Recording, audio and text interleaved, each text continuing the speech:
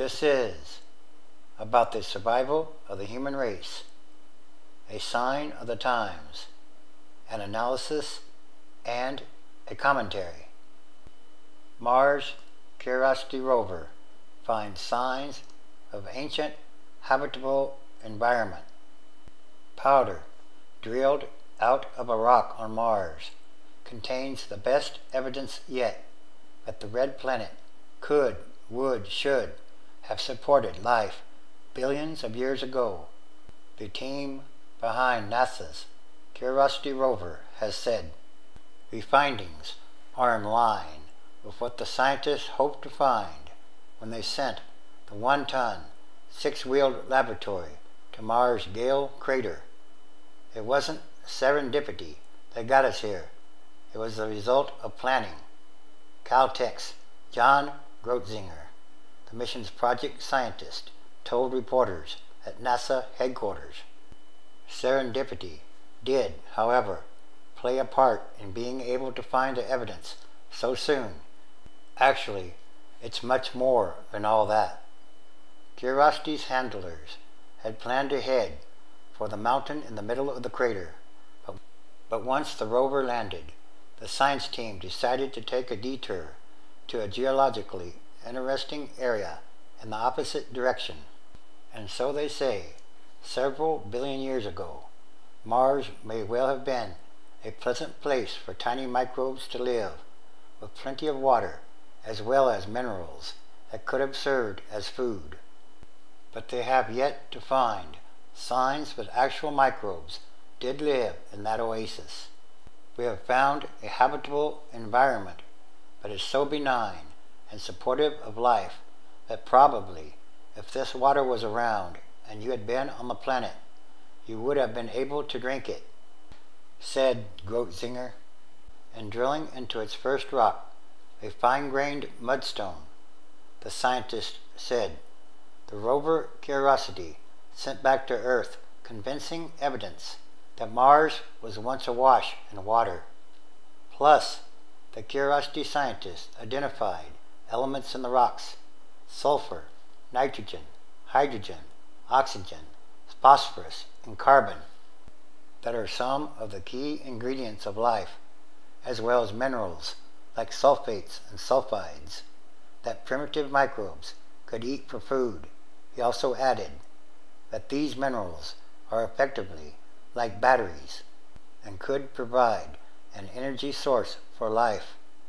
This included the presence of clays, one of the main things that scientists were hoping that Curiosity would find on its 2-year, $2.5 billion mission.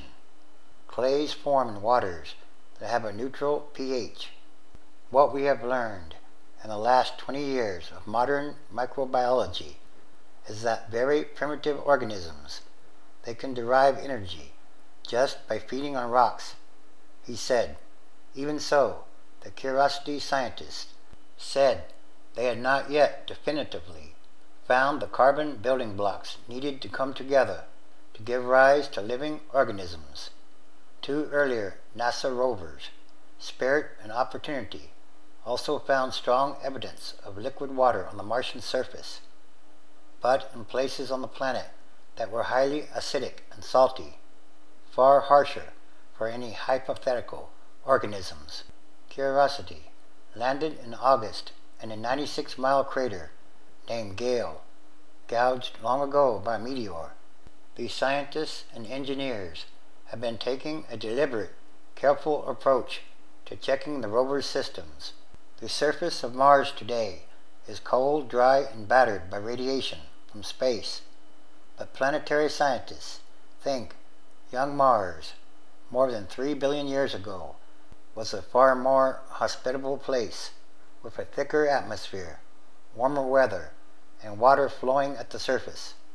Some scientists believe that if life ever took hold there, it might persist even today beneath the surface. Curiosity is not carrying any instruments that can detect Martian life, past or present, but it can identify so-called organic molecules which contain carbon and hydrogen atoms.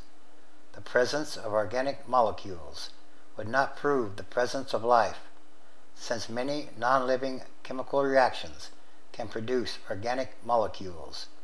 But organic molecules are necessary for life, at least life as we know it. So far, the curiosity scientists cannot say that the rock contained organics, but neither can they rule out the possibility. Rather, since their instruments did measure some simple organics, the researchers are sorting out whether the organics came from the Martian rock, from contamination brought from Earth, or were formed in chemical reactions as the rock powder was heated. Still, the scientists are excited by the possibilities, but the answers will take a while to discern. In other words, Mars' past, present, and future are all connected in some kind of way, and Mars is a part of the future of mankind. This too is another sign of the end of times as we know them, transition days, which is a time of extraordinary happenings, changes, and events, because, again, it's about what kind of world or worlds are we leaving to the future generations, and that should be a very important question to ask. Genesis chapter 1. In the beginning, God created the heaven and the earth. 2. And the earth was without form and void, and darkness was upon the face of the deep, and the Spirit of God moved upon the face of the waters. 3. And God said, Let there be light, and there was light. 4. And God saw the light, that it was good, and God divided the light from the darkness. 5. And God called the light day, and the darkness he called night, and the evening and the morning were the first day. 6. And God said, Let there be a firmament in the midst of the waters, and let it divide the waters from the waters. 7. And God made the firmament, and divided the waters which were under the firmament from the waters which were above the firmament, and it was so. 8. And God called the firmament heaven, and the evening and the morning were the second day. 9. And God said, Let the waters under the heaven be gathered together unto one place, and let the dry land appear, and it was so. 10. And God called the dry land earth, and the gathering together of the waters called he seas. And God saw that it was good. And all these are more signs of the times.